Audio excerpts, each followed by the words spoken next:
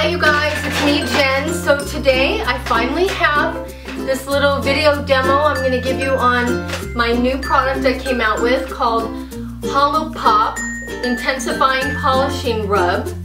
And it's to pop your holo even more than the holo you already like that's blingy. It'll make it stand out even more.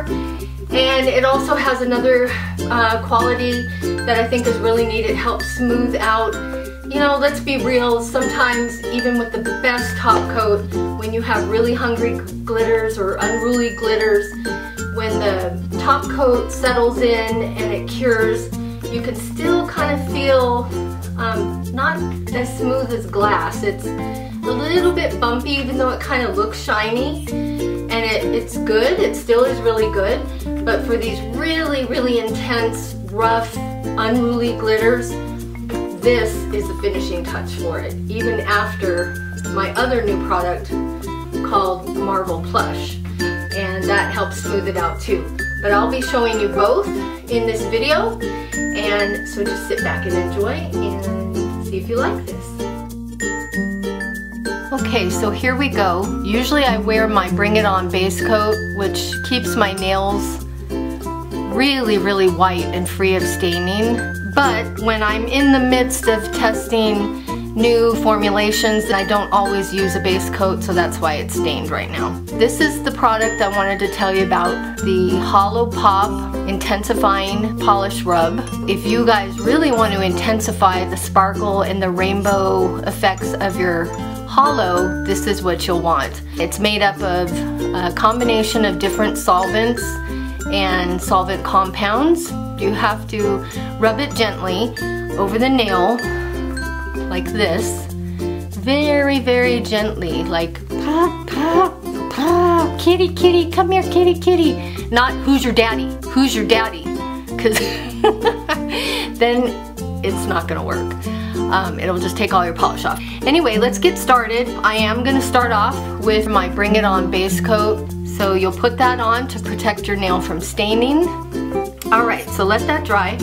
Then I'm going to use this for demonstration purposes. This is She Wears the Pants. It's from the Project Runway collection. It's a combination of holo pigments and holo micro glitters. Now, to apply, and these are really thick, one coat holographic polishes. Get a good amount on your brush and just very gently just swatch it from the cuticle down, very lightly, like a feather. And we're gonna let that dry. These dry super quickly. I like to just kind of go like this and just smooth them down a little bit. The holo effects are accentuated when you kind of press it down before they're totally cured. Do you see the difference there? Now, for the HoloPop, I'm just gonna use a simple paper towel. And so what you'll do is you'll put a couple little drops on the edge of the paper towel, and you will lightly just go from the cuticle down like that. Look at that, already starting to pop more.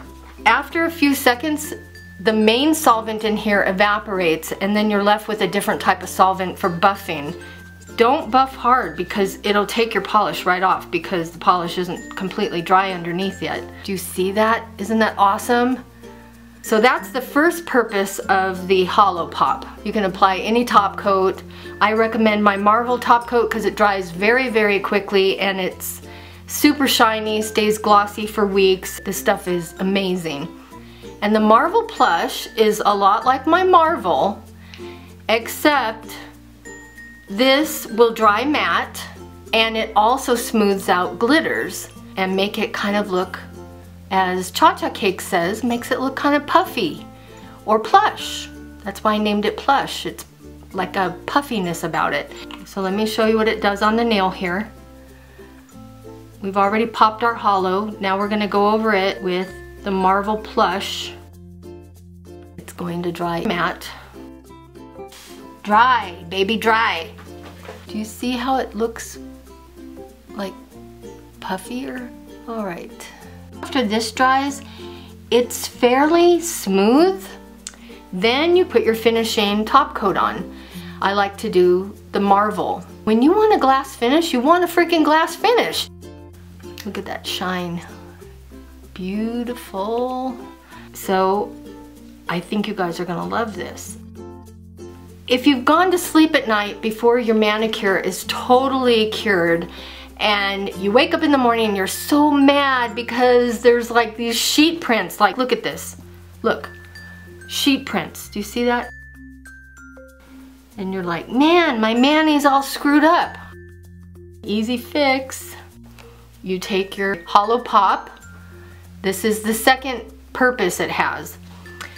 So if you want to smooth out your top coat because your glitters ate through it and it's still a little bumpy, or you have sheet prints in the morning or something like that, or you mess it up, you've got a dent in it, you just put a couple drops like this and you go like this over the top coat. And then don't touch it right away because it's going to be a little sticky. Let it dry. And it is smooth as glass. Smooth as glass. Not one little ripple in it. Not sheet prints. It won't be completely shiny, but if you just want to be done with your mani, you can take a little bit more of the marble. Just a tiny, tiny little coat just on top. Alrighty, so I think that's it, you guys. I hope you enjoyed it. Remember, here's the steps. You use a good base coat, either bring it on to prevent staining, or you use a peel-off base coat if you just want to peel it off, which, by the way, I'm working on that one too. Then you use your glitter polish or your holo, chunky holo, whatever you want to call it. And then after that, use your HoloPop if you want to pop that holo out even more. Then put on the Marvel Plush. And then after Marvel Plush, you put on your finishing top coat. And if that still doesn't do it for you and it's a little tiny bit bumpy or you end up with sheet prints, then you can go over it again with this HoloPop. Anyway, I hope you guys have enjoyed this demonstration. Alrighty, that's it. Hope you enjoyed. Thank you.